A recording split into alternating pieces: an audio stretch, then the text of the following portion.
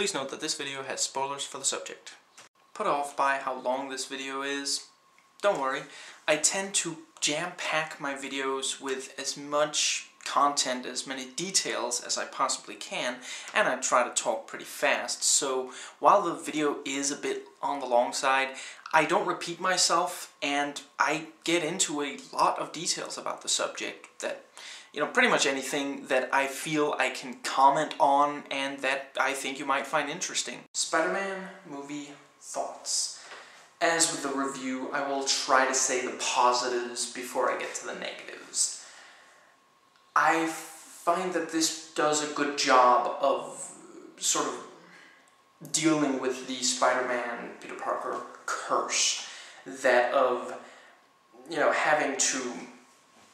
having to keep people, at an arm's length because he's worried that someone will find out that Peter Parker is Spider-Man and go after the ones he loves.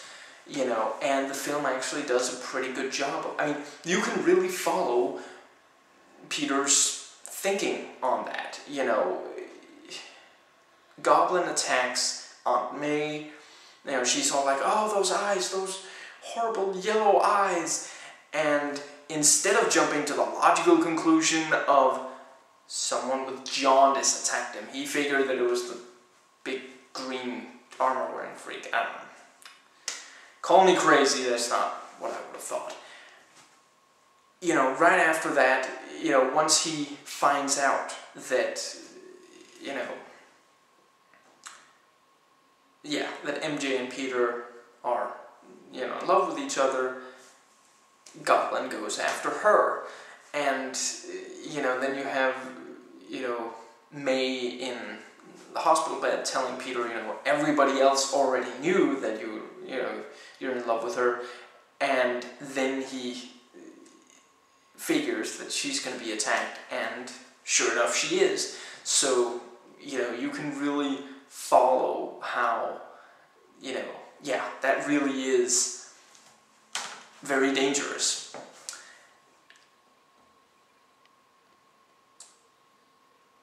I thought this did a pretty good job of supplying Gobby with an arsenal, and him using it not to terribly much effect other than the what's it called? Pumpkin bombs. The pumpkin bombs he gets a couple people with. The rest of the stuff he just kind of fires at Spider-Man, never hitting anything. But yeah. I'm actually quite surprised that rocket he fires at the Unity Day Festival or whatever didn't hit Spider-Man. It seemed to just kind of hit the ground. I don't know, I guess when you're aiming with your feet, you don't hit all that well.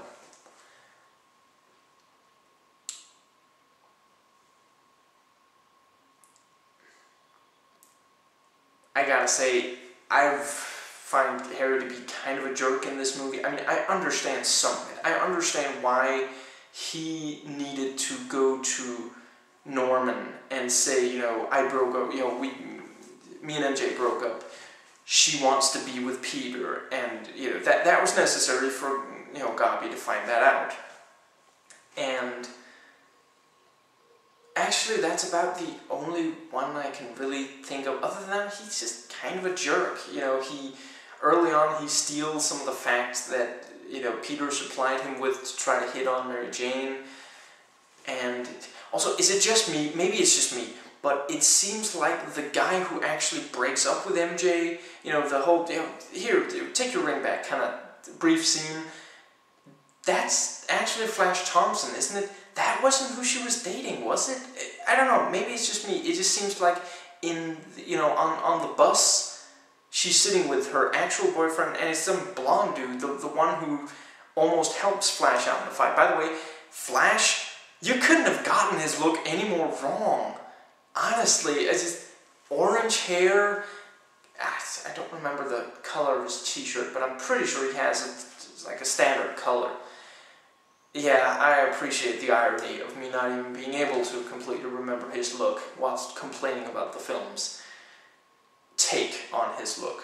But if you wanted to point that out, you still may, of course. Yeah, if they hadn't said his name, I wouldn't have thought, oh, well, that's Flash, No, I'm sorry, that doesn't... Okay, the personality, kind of that, but yeah. Anyway, yeah, I don't get why Harry has to be such a big jerk. I don't get why the two of them are friends. I don't see friendship between them, kind of. You know, that's really what I'm getting at. I don't personally completely believe, in this movie at least, the relationship between MJ and Peter, or at least that, you know, just his being in love with her and her, that there being a chance that she might notice him kind of thing, until maybe around the time where he gives that really, you know, sweet, heartfelt speech, which he of course has to ruin because Sam Raimi is just such a spoilsport, such a cynic, you know, with, oh yeah, I said something like that, whatever, you know, but yeah, when he has that big speech, there I kind of feel, okay, he loves her. But other than that, I don't know, he seems like a little bit of a creepy stalker. You know, when she says, I might have a superhero stalker, yeah, one part of him is a superhero and one part of him is regular, you know, part superhero, part high school student, all creepy stalker. You know, just, yeah, you know, and I don't think that RoboCop movie would have sold quite as well. Yeah, I think that about covers it for that. About Flash, that of course brings up the visualization of the spider sense. I'm not saying they should have gone with what they do in the comic, with the, well, they couldn't just copy the comic, obviously, because in the comic it's just, you know, these motion lines, I don't know what you call them, I'm not a, yeah, I don't know the vernacular, but yeah, you obviously need to come up with something, but slow motion, that's it, that's what you come up with. I mean, it sort of works in that first scene, but at the same time it's just kind of vague. I mean, at first, for a while, he's not even really, it's not even stuff that's dangerous to him. I mean, there's like a fly, and it's like, you know, that's just to visualize, oh, look, you know, he's seeing things as if they move so slowly that he can see the fly, really, you know. Yeah, okay, so we get that aspect, but then, you know, it's only when the, you know, when Flash starts, you know, trying to punch him, then you can kind of see, it, you know, it allows him to avoid danger. But then when it returns later on in the film, at first, I didn't even completely realize that was what was supposed to be going on. That when again, the Unity Day attack, you know, pretty good build-up of Gobby there. I'd say that's one of the first times you see him really in action. You know, it's, yeah, I mean, sure, he's made these, you know, two minor attacks where he each time has to say back to the person who said something to him he didn't like, you know, and then, you know, killing that person. But anyway, yeah, pretty good build-up. You know, you do kind of feel terror at the sight of Gobby. But yeah, if I hadn't read the comic, I'm not sure I would have even put together, oh, he's like, the spider sense is going off, and he's, you know, being able to tell, something dangerous is going. You know, I don't know. I don't know exactly what they should have done, but they should have come up with something where it would have worked. But I don't know, maybe a sound, or at least they probably do somewhat use the same sound, but a more recognizable sound. Like, you know, just something where the moment you hear it, you're like, oh, that's what's going on. You know, it just, I realized that it was probably easier with Daredevil because that really does need to be a full-on visual, you know, the blindo vision of that, but I gotta say, I like that a lot better. You're never unclear on, you know, what's going on, why it works, or that's what's going on, that he's using, it just, yeah. Anyway, I will get to that movie as well. I have a few pretty major complaints about Gobby. First of all, the alter ego thing with him talking, I don't know, it just really didn't work. It looked quite silly.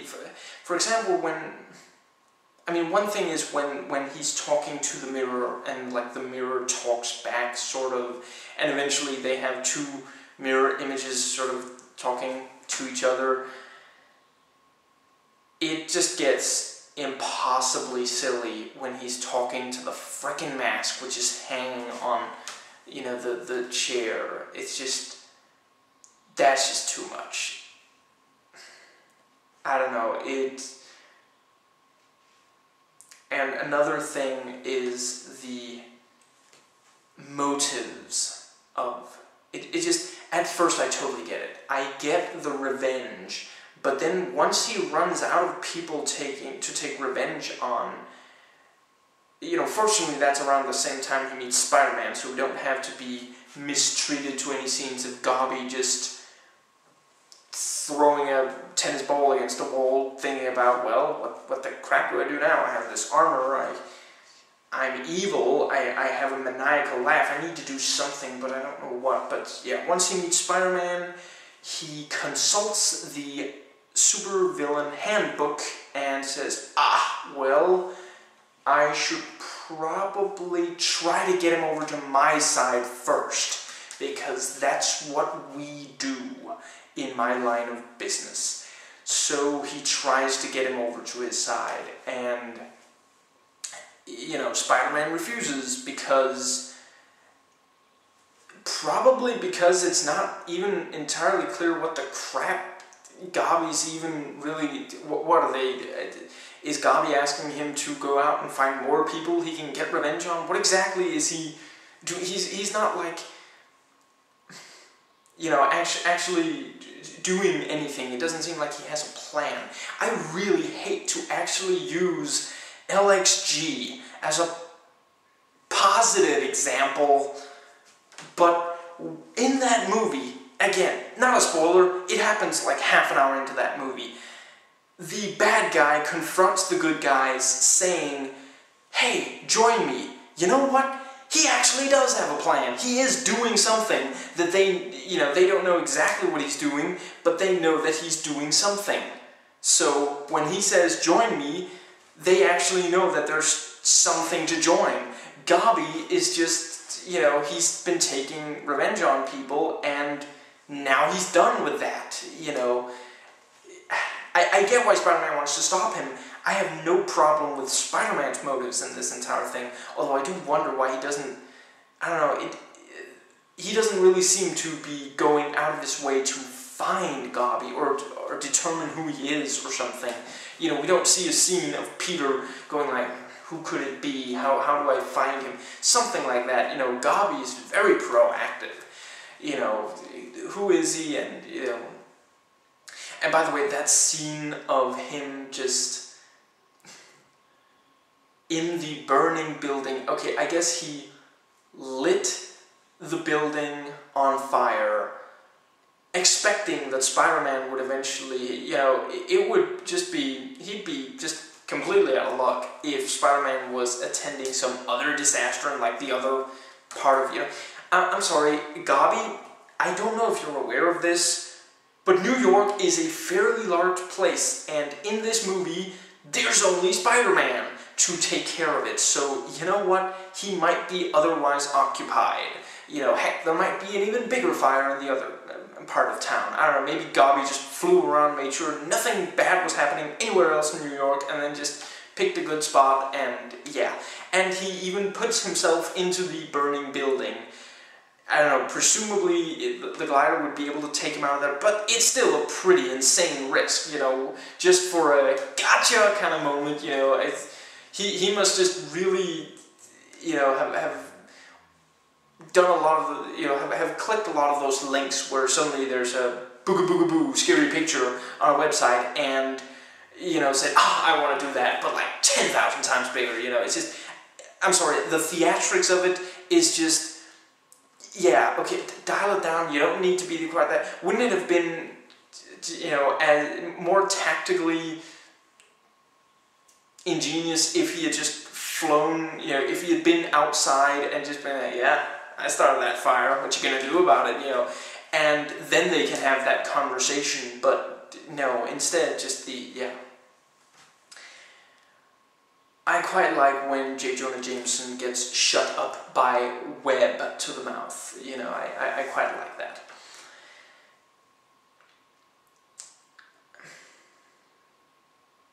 Actually, once Gobby starts really just obsessing about Spider-Man, I mean, why is he even so bothered by Spider-Man's refusal?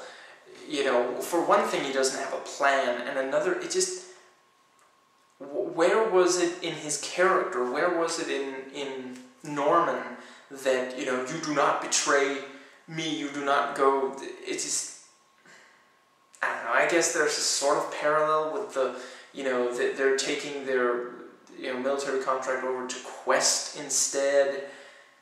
I don't know.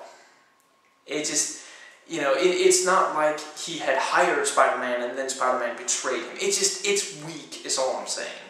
And yeah, once it's just, that's all he does. He just focuses completely on Spider-Man, trying to get Spider-Man, figure out who he is, hurt the people he loves, and try to get at him. I just really would have preferred if he had an actual plan and Spider-Man had to try to prevent this plan. You know, I'd say the second one does quite a lot better on, you know, the bad guy. But again, credit where it is due, this does a pretty good job with Gobby. You know, he is terrifying when he isn't hilarious, and you know, he is a real threat to Peter Parker and those around him, you know. And the sort of setup at the end of the movie with, you know, Harry, you know, Spider-Man will pay for what he's done, that kind of thing, you know.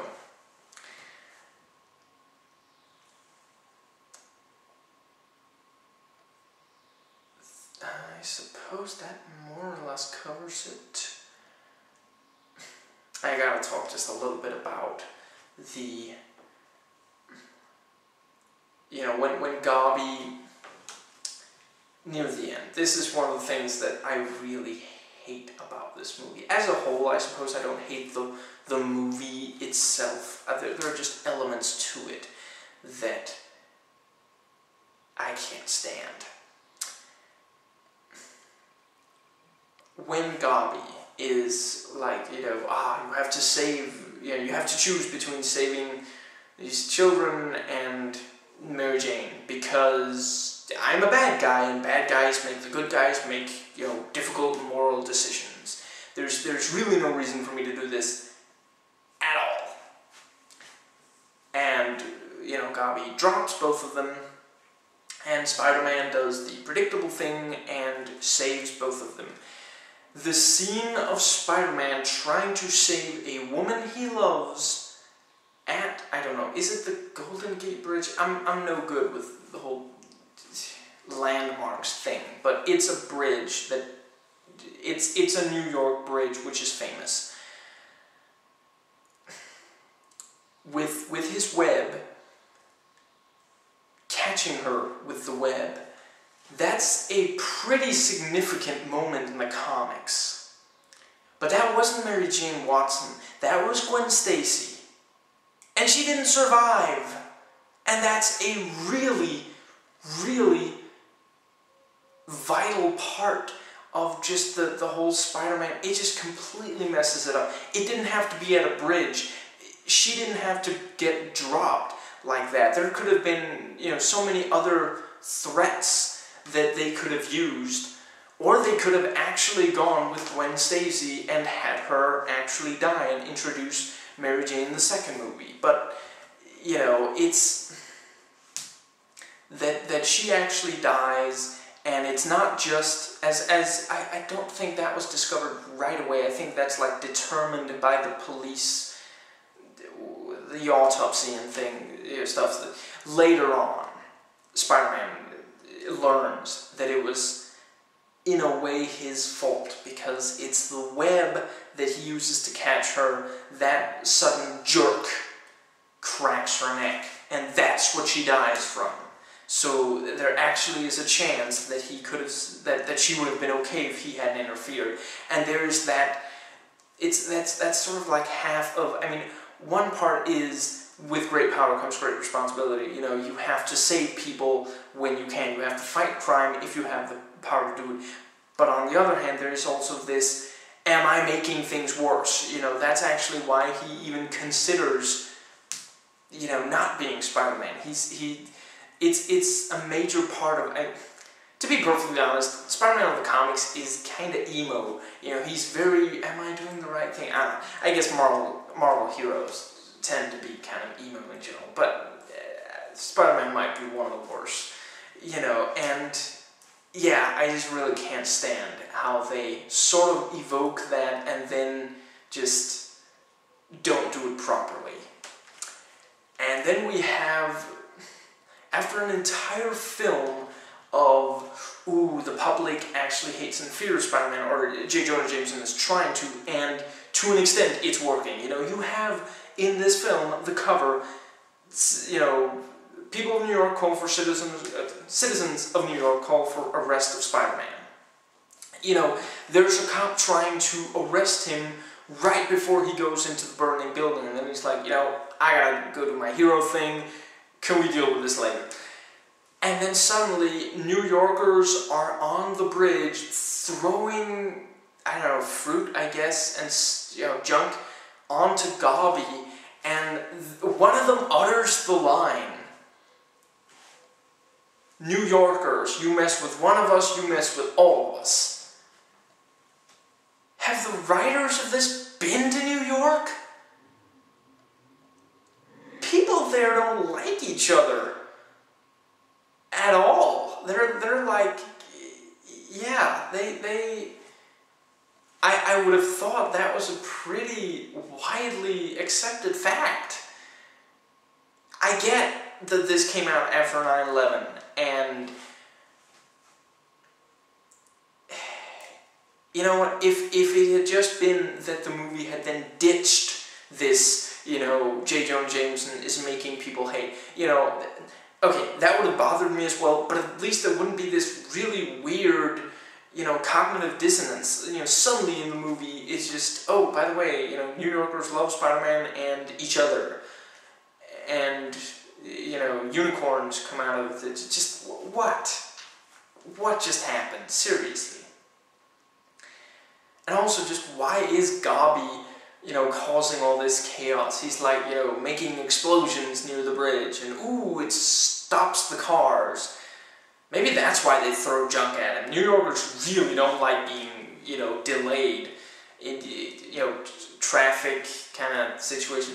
I think that's why. I think that one guy was just like high off, you know, some maybe there's some lot of green smoke that Gobby used. I don't know.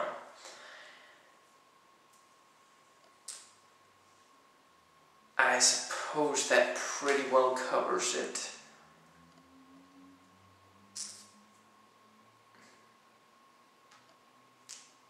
I just gotta say one more time, I really can't stand the humor of the film.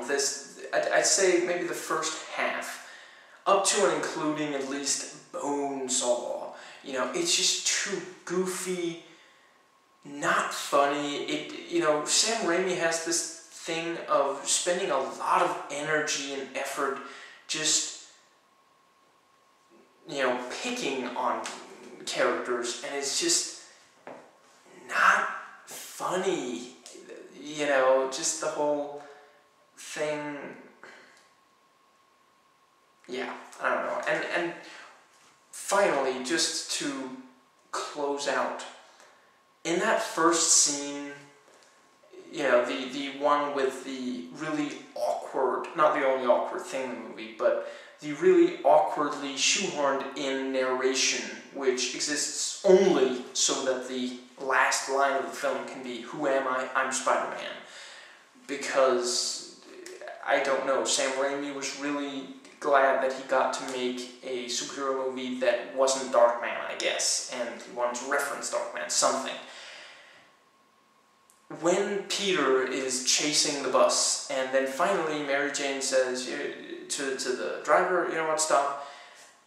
That, if you just cut it there, that would be a nice gesture, and it would show that even though she maybe doesn't love him and doesn't notice him that much, she still kind of cares. She's a caring person, and she likes him, even though she doesn't notice him that much. But she goes on to say, he's been chasing us since blah blah blah Avenue. So she knew. So she's just been sitting there whilst all the other, kids laughed at him, not doing anything about it.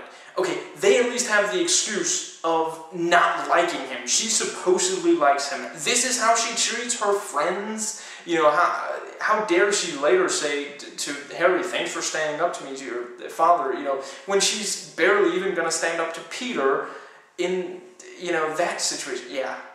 Anyway, that's my closing thought. Please rate and comment, and hey, if you like this video, that subscribe button's just waiting for you to click it.